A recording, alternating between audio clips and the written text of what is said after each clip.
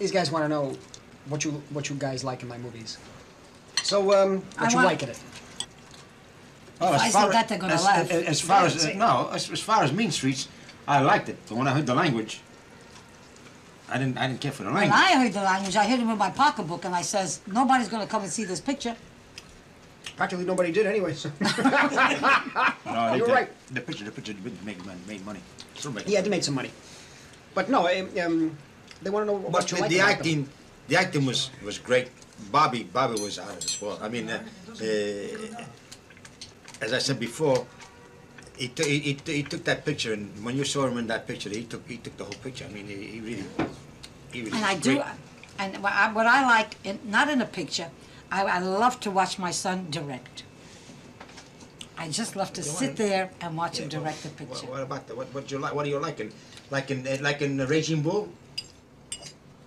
That was a great picture, as far as I'm concerned, because Raging Bull, the fight scenes were so great, and I used to go to fights a lot in them days. Every day, 2 times a week I used to go to fights when I was much younger. And all those fights there, the way he put those films together in the what do you call it, the fight scenes, they were great, because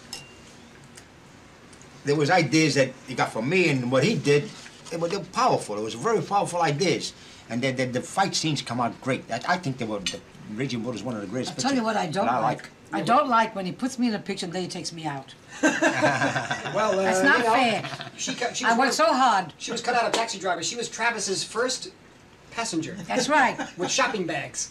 You know, shopping bags, they couldn't get in the car. And get in the... They were so heavy. I says, what do you got? Mom, something had to go. You had to go, that's it. Then you take... And you took me out. I took you out. What else did I take you out of?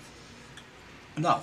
Raging Bull you took me out of, too. Yeah. Oh, well, you were only an extra there. You were an extra. That wasn't a big part. No, but you did a big scene in King of Comedy. You did the whole improvisation with De Niro. The whole scene in King of Comedy with De Niro down in the basement. And his mother arguing with him is all improvised between the two of them. Very, very good. I thought of that all myself.